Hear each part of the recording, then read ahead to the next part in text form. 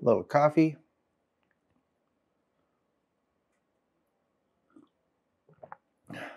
Okay, let's get started.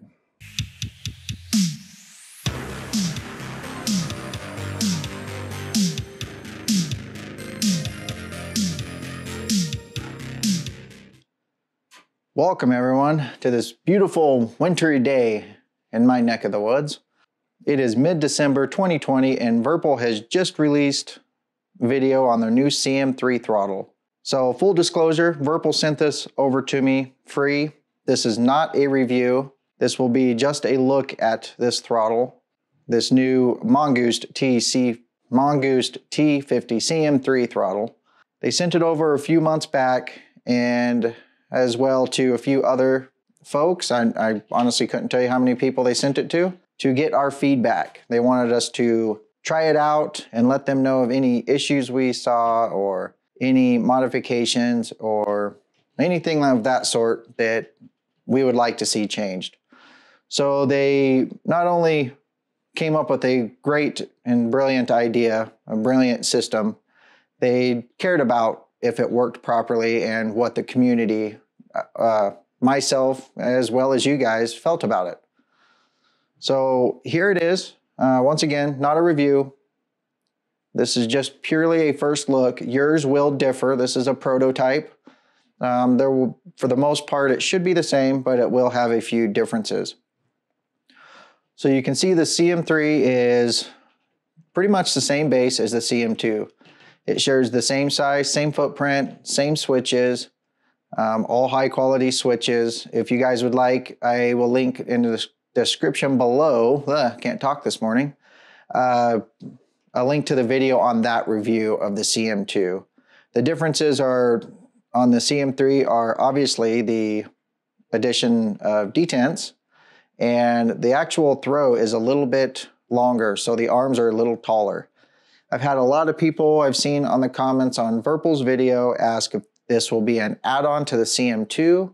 I cannot speak for them. I can say that with the addition of them, they would most likely have to change your throttle arms and everything out. So it's not as simple as just bolting it on. These arms are actually part of the throttle arm. So it's not as simple as just bolting it on. They may come out with something, I don't know. So it shares all the same functionality and buttons, like I said, as the CM2. Difference being you have our detents. So let's get in a little closer and take a look at some of this. All right, so we need to focus, man, focus. There we go. Here it is, the brand new CM3 by Virpil. So we can see here, shares all the same buttons, all still the same quality as the CM2. We just have the addition of detents. So right now I have the classic detent in the back with the one in the front is the acrobatic detent. So it comes with 5 different detents, 5 different options for your detents, and you can mix and match most of those. You can also slide your detents backward. This one here is loose. You would have it snugged up a little more so it's not loose. But you can see here you can slide them forward and backward to adjust where you would like them. So you can also adjust the throw on the detents forward in the front and back. This one here, same thing, I don't have them very tight.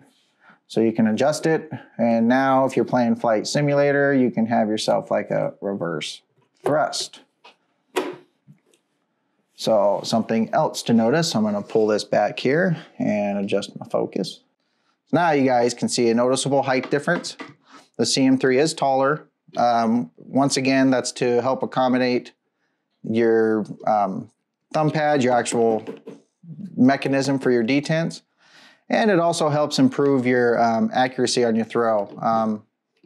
A lot of people, me included, I really enjoy having the longer throw. I've had a lot of time with this.